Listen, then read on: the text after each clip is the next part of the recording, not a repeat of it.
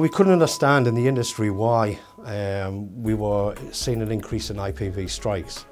We needed to gather information and analyse data that we could capture to find out if there was any trends and how we could move forward with making the public more aware of the current IPV situation. At the moment we're looking at technology. We've got IntelliCone, where if a cone's knocked on site it sends out an alarm to the workers that's within the site. We've obviously got the CCTV cameras that we're developing for all our IPVs. We're looking at putting a radar on all the IPVs so that it warns the operatives on the IPV and around the IPV if a vehicle is potentially going to strike them. I've been in this industry, the construction industry, for very nearly 30 years now. And thinking back, there were a lot of practices we kind of accepted, which these days we just wouldn't consider. The detection equipment on the back of the IPVs, that is really trying to find a way of tackling a problem. Now, I really appreciate that taking the initiative and accepting the things you can do, and really do commend it to others to do the same as well. Anything that can prevent an accident has to be encouraged. We've tried the hard signs, we've tried the normal lights. This safety system, which gives a warning to our own operatives to be aware there's a potential for an accident, but to give the stimulus to the heavy goods driver to wake up or be alert, tremendous step forward. And it's one of a number of initiatives that COLAS here in the UK are taking to make it a better working environment. And the initial concept came about in July 2011. We had a meeting with Croma Security Services to discuss the possibility of capturing data and live situations on IPV wagons. We fitted one of these systems and unfortunately the IPV was involved in a strike in December 2011.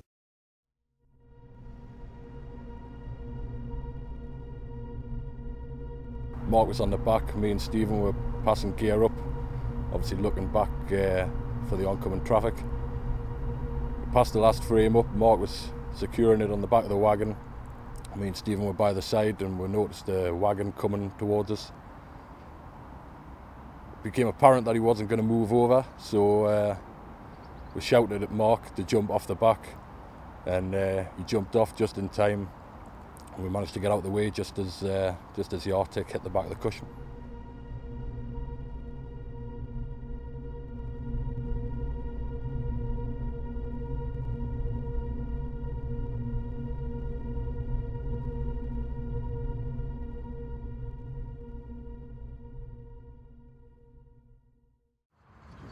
We downloaded all of the data and we analysed what had happened. And as we were going through the process of identifying how the incident occurred, we came up with an idea of maybe we could do more with the system that we had, that it had more capabilities.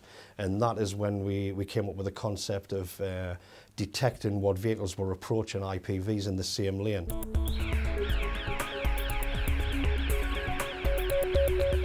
CSS came in at the early stages when we were discussing the CCTV system.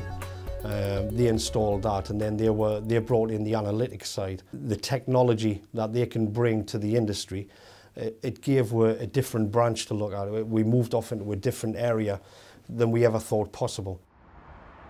The system utilises Bosch's analytics to detect vehicles approaching the IPV from behind. We set up the camera system on the IPV so that in a traffic situation when the guys are putting out the traffic cones for the road closure or the lane closure, we actually set up two different zones so that when the vehicles are approaching and they get a little bit too close to the vehicle, it sets off an alarm.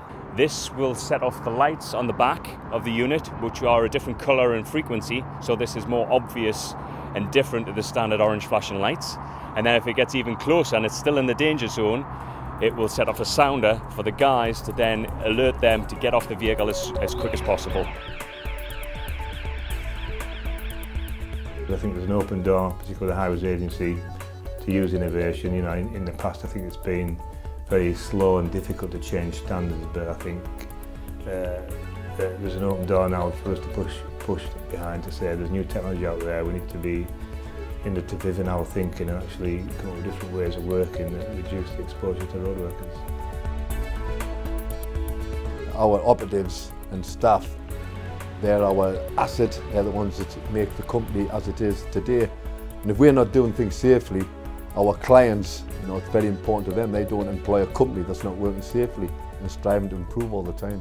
I think everything that Colas can do to make the workforce safer can only be a benefit, and I think they're putting the right steps in place to go forward with that.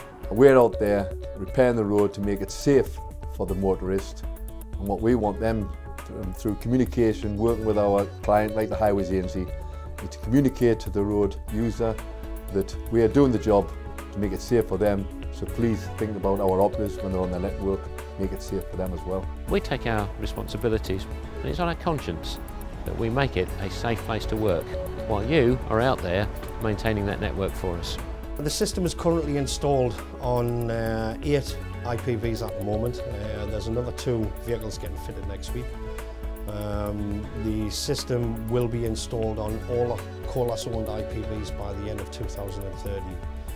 The next stage is to encourage the rest of the industry to follow the best practice, which we feel this is, and we think it'll increase safety to the workforce throughout the UK. The commitment's always been there. What we are is being more focused, especially now that we've got innovation, technology we've got on hand now, so we're looking to strive and improve safety all the time.